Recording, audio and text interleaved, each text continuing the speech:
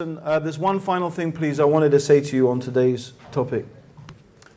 I gave a lot of rational reasons, but I just wanted to give you one final thing to think about, and it's to do with suffering.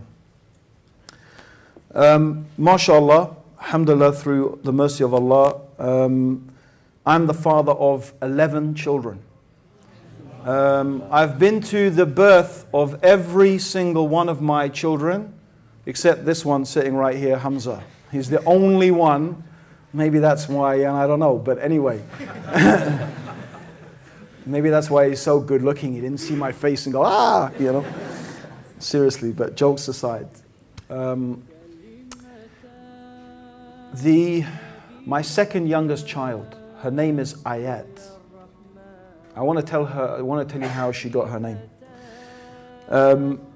As it happened, my wife was very weak when she went into labor. She went into labor, brothers and sisters, on the night of Eid. Okay?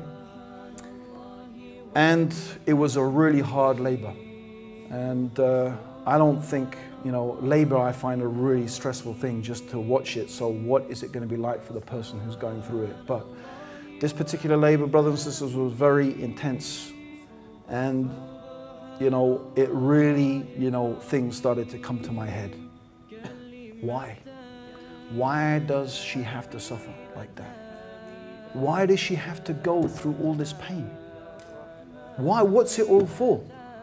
And as I'm watching, my wife in that pain and that suffering, and then eventually the baby is born, right? And the nurse takes the baby and cleans it and puts her, in the incubator, whatever, the little warm thing they keep to keep the baby warm, right?